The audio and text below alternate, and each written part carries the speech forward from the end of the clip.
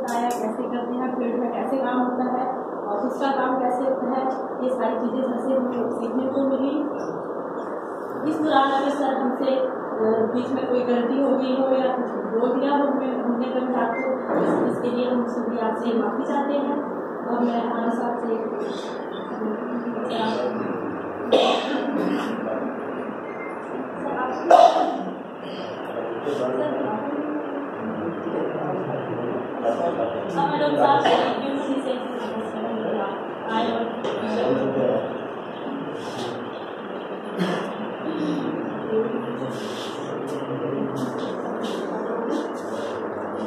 पहले तो मैं स्वागत करता हूँ मैडम सूजी का।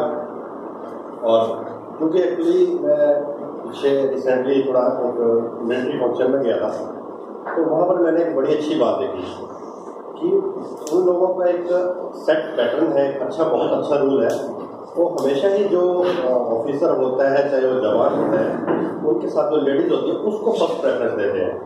तो मुझे बहुत अच्छी चीज़ लगी। वो मतलब सॉर्ट ऑफ हमारे समाज में जैसा लोग उल्टा चलते हैं, तो उनका थोड़ा सा एक अलग एटीट्यूड था कि आप लेडीज़ को फर्स्ट प्रेफरेंस देंगे। कोई भी पानी लेके आता है तो पहले वो लेडी को देगा, बाद में जेंट्स को देगा, ठीक है। चाय लेके आएगा, नाश्ता लेके आएगा, सीट पर बैठने को बोलेगा, मतलब लेडीज़ को। तो मुझे वो चीज़ इन पर्सन बहुत ही अच्छी लगी। तो मैंने वैसे करके मैडम जी को पहले वेलकम किया। फिर उसके बाद हमारे डिप्टी रेंजर साहब और उनकी फैमिली के साथ आए हुए लोग, बाकी हमारा जूस का। हालांकि मुझे जू में आए हुए 6-8 महीने ही हुए हैं, बट क्योंकि मैं वाइडर डिवीज़न हमीरपुर से काफ़ी टाइम से जुड़ा हूँ और हमारे डिप्टी रेंजर साहब से काफ़ी मुलाकात होती रहती थी।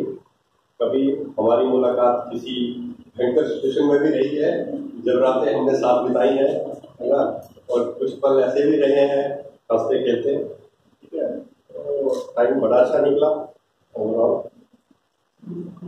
इनको मैं बधाई देता हूँ इनकी रिटायरमेंट पर। बट जब आदमी रिटायर होता है तो जस्ट एक इनिंग से रिटायर हो रहा है, ना कि रिटायर्ड है, बल्कि वो और ज़्यादा जवान होकर नई स्फूर्ति के साथ अपनी दूसरी इनिंग शुरू करता है, ठीक है। परिवार है, बाल बच्चे हैं, ठीक है।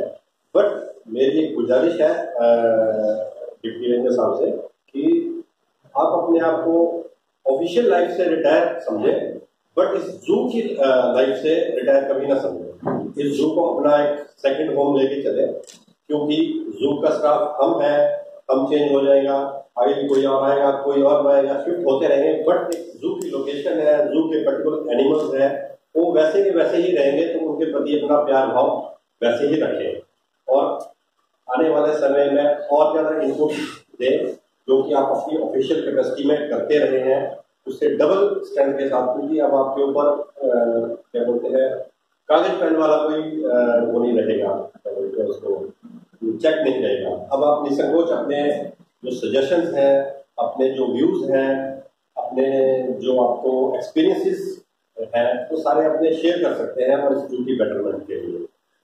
तो सर प्लीज, है ना, आपने डोंट थिंक कि मैं इस जू से जा रहा हूँ या रिटायर हो रहा हूँ तो ये जू मेरे लिए बना ही है, ठीक है।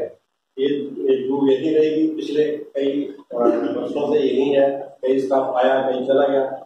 बट मेरा बाकी स्टाफ से भी यही गुजारिश है कि हमारे ट्रेनर साहब जब भी आपकी यहाँ पर आए तो उनको जो वार्म वेलकम आप एज अ ऑफिशियल कैपेसिटी या ऑफिस कैपेसिटी में देते थे, उससे डबल वेलकम आप उनको दें, उनके स्टेशंस को लें, ठीक है, ताकि आप खुश रहें, ठीक है, कि परिवार में खुशियाँ आए, ठीक है।